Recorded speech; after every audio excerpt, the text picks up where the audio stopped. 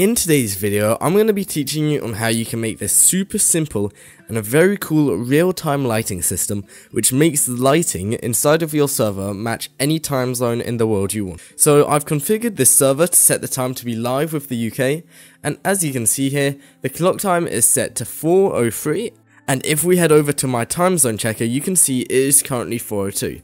So we head back, and as you can see, it's currently 4:02 on my system here, which I think is a super cool system if you want to have a real-time clock inside of your game. Now, before we get started, my throat is a little sore, so if I sound a bit funny, I'm very sorry, my bad. But yeah, let's get started and head right into the tutorial. Okay, so luckily this script is nice and simple, easy to follow, only about 10 lines, and to get started we can define the lighting service, okay?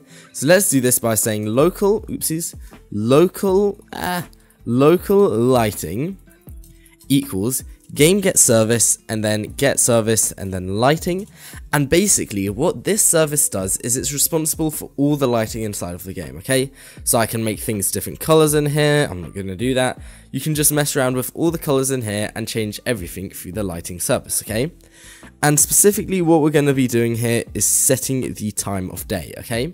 So what we're going to have to do is we're going to have to fetch the time, and then we're going to have to convert it to our time zone. So let's focus on that. And obviously we want our time to update around every minute, okay? So we can do while wait 60 do, and while we wait, so every 60 seconds we're going to run this, and then we're going to wait 60 seconds.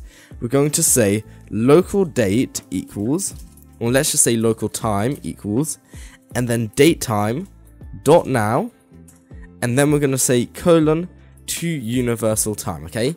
So what we're going to do here is we're going to get the date time, so datetime.now, and then we're going to convert it to universal time, which is also known as UTC, okay? So that's universal time, and that's effectively the middle of the world time, if you want to call it that. And then we're going to create a variable, and we're going to call this local time zone difference equals, and then let's just set it to 0 for now. Okay, so this is probably the most confusing part of the tutorial, but if you follow along and pay attention, it'll be super simple, okay? So what you're going to do is head to this super handy website. I should have it linked down below in the description. And then once you're here, what you're going to do is you're going to add your location. So mine is London, and it's 4:07 PM right now. And then you can also add another place. So let's say we add universal, okay? So it's essential to add UTC time, okay? UTC.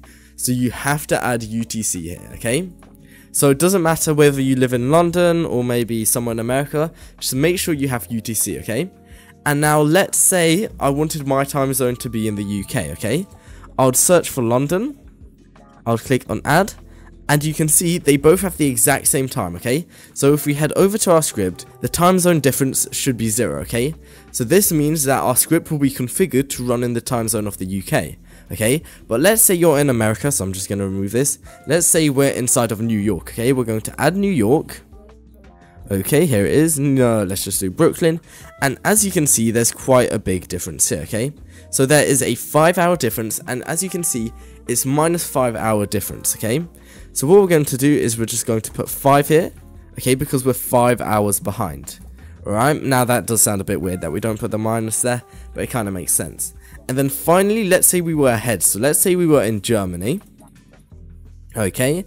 And as we can see, the time is 5 inside of Berlin, and because we're going to do it in a bit of a mathematical way, we need to put a minus if it's ahead, okay? So if you're plus anything, you need to put a minus, and if you're behind, you just have to put the number, okay? So let's say we're in Berlin, and we're just going to say -1 because we're 1 hour ahead, okay? So I hope that's nice and clear, and now we can continue on with some logic, okay? So we're going to do a bit of maths and a little bit of string interpolation, okay?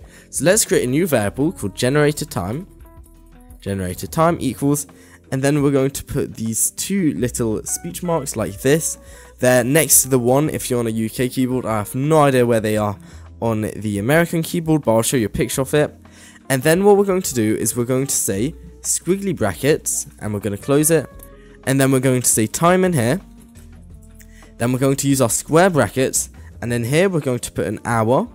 Now what we need to do is really important. We say minus, and then time zone difference.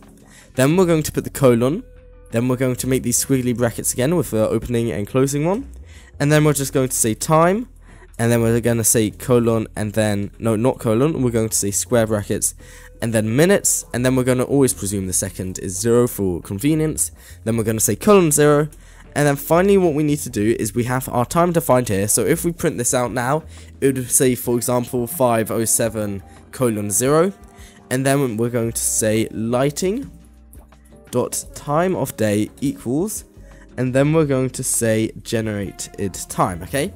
And now this should work. So it does take a minute to immediately start working. So if we wanted this to work as soon as the server starts, we could wrap this in a function. But for simplicity, I'm just going to keep it inside of this while wait loop.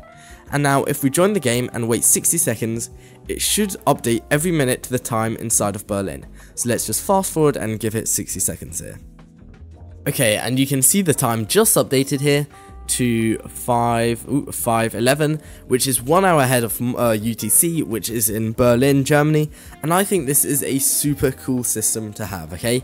So if you have any questions about this, feel free to join our Discord down below. Yes, that was a little bit confusing with the time zones, but I hope you found this tutorial useful.